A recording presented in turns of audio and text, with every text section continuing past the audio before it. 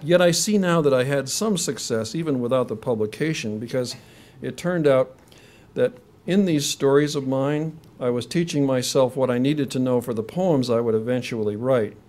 The stories, similar to my later poems, were lyrical or meditative narratives about the people I found around me, exploring their New England and American dimensions.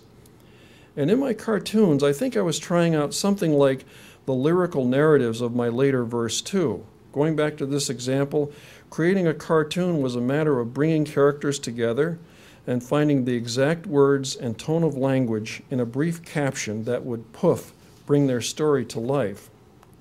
Besides, the cartoons gave me a way to explore two things that became important to my poetry later on, namely humor and the popular culture.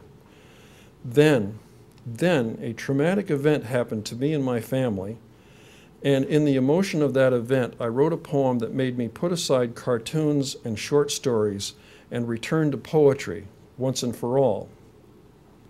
This is the poem I mean called Leaving the Country House to the Landlord 5 years later. I don't intend to examine this poem in any detail, so don't try to squint at the words here. Or I'll just say the event that inspired the poem, the traumatic event, was being evicted from a beloved rental house with only a month's notice by a landlord who moved into it on the very day we moved out, and what's more, cut down our favorite shade tree while we loaded our things into the truck. As it happened, Diane was pregnant with our fourth child at the time, and neither she nor I had a clue about where we'd go next. Leaving the Country House to the Landlord appeared in Poetry Northwest, and it was the first poem I ever published. And as I am trying to relate the story of a poet's life here, let me hold the slides for a minute and tell you what it was like to publish my first poem. This is a short passage from my prose book, Mapping the Heart.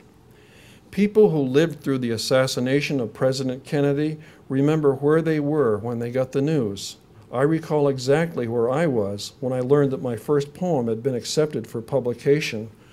I was standing outside the post office in August 1968 near my in-laws' camp in Enfield, New Hampshire, the only place my family and I could find to live that summer, my life in tatters. Too broke even to have my car aligned, I'd driven for weeks to a summer job on badly scalloped front tires. In short, things couldn't have been worse until I opened my letter of acceptance from Poetry Northwest. The steering wheel shaking in my hands, I drove all the way home, weeping and shouting, "I found a form." Though I now see a certain awkwardness in the poem that once rescued me from my formless life, the moment I arrived in the doorway to share my good fortune with my wife Diane is still vivid and perfect in my mind. Eventually, I published not only a first poem, but a first book, and this is the galley copy of that book from my collection titled The Faces of Americans in 1853, published in 1984 by the University of Missouri Press as the Devens Award winner in that year. That's the good news. The bad news is that publishing this book took a very long time, and it took an even longer time to finish it. In fact, how I even completed this book, I do not know, because while I wrote it, I was also teaching, raising the 4 children with Diane, and piecing together graduate degrees. So it helped enormously in this period to have the encouraging letters of the poet Donald Hall, who, as luck would have it, just happened to live in my neighborhood. Here's his letterhead again, which is often repeated in my papers of the late 70s and 80s, and in fact turns up regularly in all the years since. I was introduced to Don and his wife Jane Kenyon in the early months of 1976 by 2 former students at his farmhouse, which was located 10 miles away from my own house in North Sutton, New Hampshire, hence the address below that letterhead. And at the end of my visit, I sheepishly drew a chapbook of poems out of my coat, put it on the kitchen table, and got out of there. But it turned out that Don liked the poems, and we began to visit each other and write back and forth about each other's work. I got the best of the correspondence, of course, because in the end his advice helped shape me into a poet. I soon learned I could trust Don to say exactly what he meant, as here in this letter from the 21st of September, 1979, where he flays me about a particular word in a draft I've sent him. That's not his original letter, by the way. I've photocopied it so I could circle a relevant passage in red ink. Here now, a detail from that letter. Can't you hear Bing Crosby singing this word of yours, yearning? It's Tin Pan Alley. And the word reminds me of the most prosperous poet ever to emerge from Tin Pan Alley, Rod McEwen.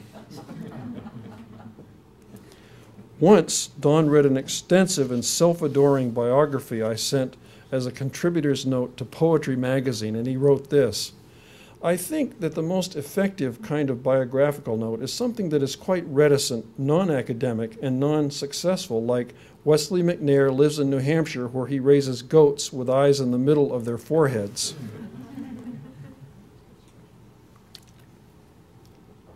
Because I kept trying and failing to publish my first book year after year during this period, many of Don's letters had words of support for that struggle.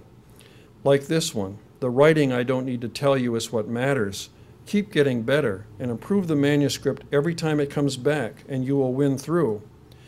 Yet his most moving counsel is not an upbeat call to work, but the bittersweet commiseration in this letter dated July 8th, 1980, which mixes advice to me and my disappointment about not publishing a book with the disappointment he himself had begun to feel after publishing several.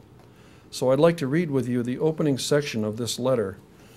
Believe me, I am sympathetic with your feelings, but let me tell you that when you published a book, which you will, nothing will happen, or at least it will seem that nothing has happened.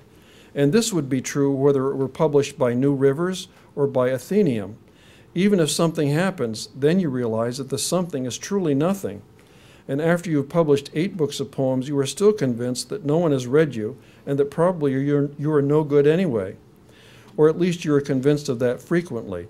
I have been going through quite a bad patch in my feelings about my own ability, my past work, and certainly my present work. There is only one place or one moment in which one finds happiness, and it is always momentary, because that is the moment of actual writing, and of course that is not always true. So I do 2 things. I assure you that you will publish, and I tell you that it will not make any difference. But I have a 3rd thing to say. It makes a difference to me. That letter, I don't need to tell you, is remarkably honest, true, and generous. And in just these ways, it's characteristic of the whole series of Hall letters I've tucked away from those early years to the present. My collection also contains notes and letters from Jane Kenyon, who supported me during this period by publishing my poems in a new journal of hers called Greenhouse. It's good, and I want to put it in the winter issue. How many more do you have in your drawer?